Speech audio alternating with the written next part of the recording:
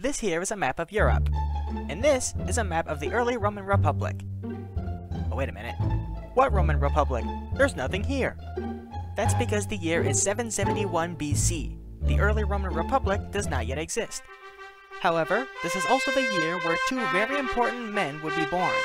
Twin brothers who would go on to found one of the greatest civilizations in European history. This is the story of Romulus and Remus.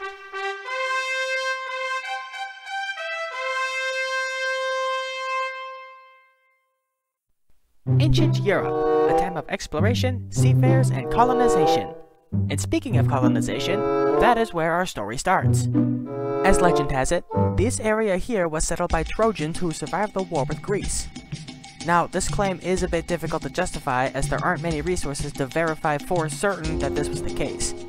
But for the sake of the video, this will be the story we'll go by. With this guy taking the lead, these Trojans would sail around the Mediterranean and land here. Upon arrival, these Trojans would raid and plunder the local Latin population who migrated into the area several hundred years prior to this event. Their leader, King Latinus, real creative name I know, would gather an army to stop the Trojans. But upon seeing the rough shape they were in, and after hearing their story, he would strike a deal with the Trojans. The two factions would form an alliance in return for the Trojans settling in the area, and to make the alliance official, Aeneas would marry the daughter of Latinus. This is inhuman! Selling me off to some stranger who literally was just attacking our people? Don't I get to say what happens to me? Shut up, Lavinia! This is ancient politics. Women of this day are always being used as a political leverage. After the alliance was formed and a few wars with the Rutuli and the Etruscans, Latinus would fall in battle, leaving Aeneas as the sole ruler of both factions. Aeneas himself would also die in battle, but not without securing victory first. For the next few generations, kingship would pass from father to son as the kingdom expanded. But these peaceful transfers would come to an end when King Numitor would be ousted by his younger brother Amulius, and his son executed, leaving Amulius as the sole ruler of the kingdom. And to make sure Numitor's legacy would stay down, he made Numitor's only daughter, Rhea Silva, a vassal virgin, thereby ensuring that Numitor would have no legitimate heirs, or challenges to Amulius's power.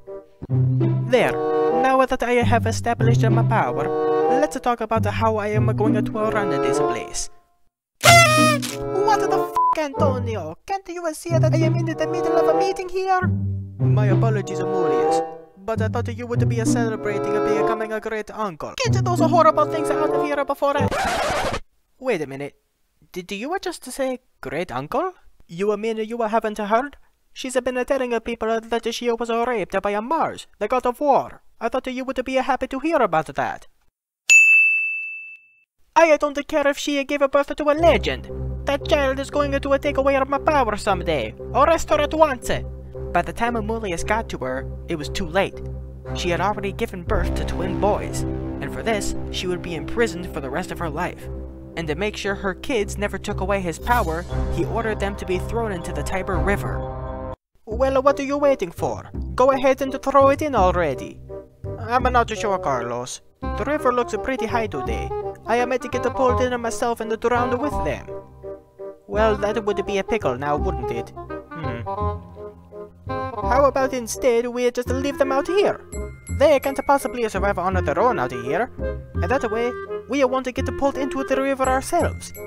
That is a much better idea. Screw this Egyptian remake. Let's go home. Now, normally, this would be the part of the story where the boys are found by a mother wolf who would raise them as one of her own. But the truth is, that was all a myth. Even the ancient Romans themselves would agree that being raised by a wolf was pretty ludicrous. So then, why is this the story we go by? Well, it turns out that Romulus and Remus were actually found by a shepherd and nursed by said shepherd's wife, who just so happened to be named Lupa, which in Latin translates to wolf. Hey, Wolfie, look at what I found near the river this morning. For the last time, stop calling me a wolf. I have a name, you know. Yeah, and it just so happens to mean a wolf.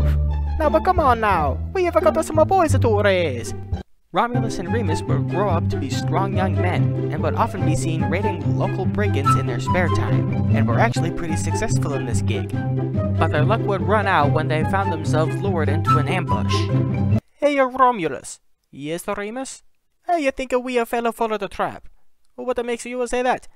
Because we are surrounded by brigands.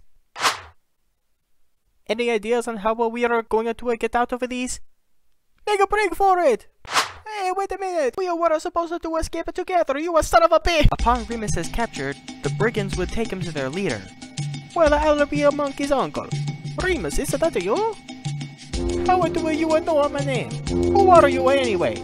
It is me, your grandfather Numator. Having his grandson by his side, Numator hatched a plan to get his crown back from Romulus. With Romulus and Remus both leading one half of his army each, the boys would storm the city of Albalonga from two sides. The boys would then breach the city defenses and put an end to Romulus once and for all. Oh wait just a minute! Our grandfather is the bandit lord, our mother is a wolf, allegedly, and we just killed our great uncle? What kind of a family are we? A pretty normal one for the time, actually. Good job, my boys! I couldn't have done this without you. Hey, listen. The people seem to really like you boys. So how about we rule the city together? Just the three of us? No. I have a better idea. Instead of sharing power with Numator, the boys agreed to establish their own city and rule it themselves. However, there was a slight disagreement that would throw a wrench into their plans.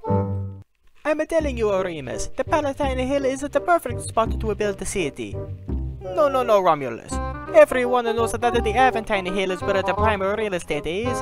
Palatine, Aventine, Palatine, Aventine, Palatine, Aventine! Alright, the jump. How do you want to settle this? Well, we could kill each other.